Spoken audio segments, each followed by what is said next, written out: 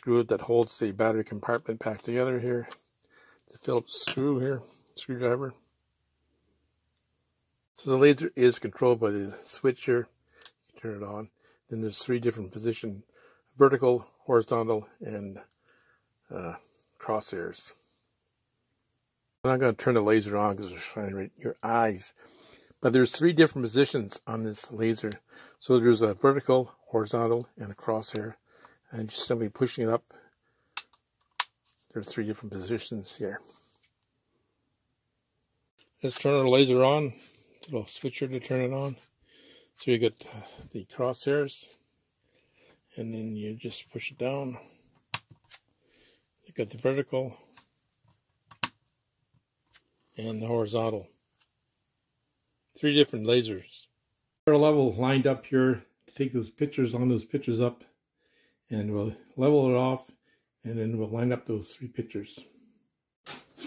So using our Laser Level Pro 3 laser to line up the pictures here, and then we're going to use our socket picture hanging tool to mark the location on the wall.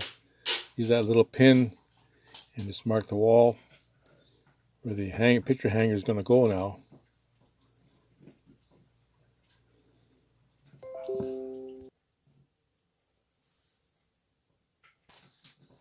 So use the laser and the socket picture hanging tool to line up the pictures now. Use it just for a level? Sure you can. This is my new freezer and shows nice and level there. Combined our Level Pro 3 laser with the socket picture hanging tool today to line up our pictures.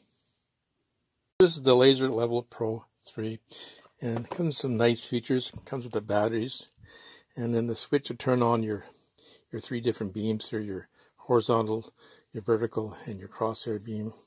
And has the scale, the inches on one side, centimeters on the other side. It's got 3 different bubbles you can use, and it's got a measuring tape on it.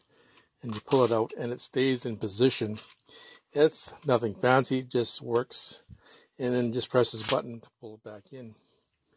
So we took a look at this today. Not a bad level indicator here, and I want you to ring that bell because there's the next videos coming out soon.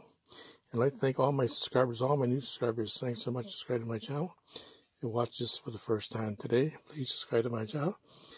Thanks for taking the time to watch the video today. Have a great day, people.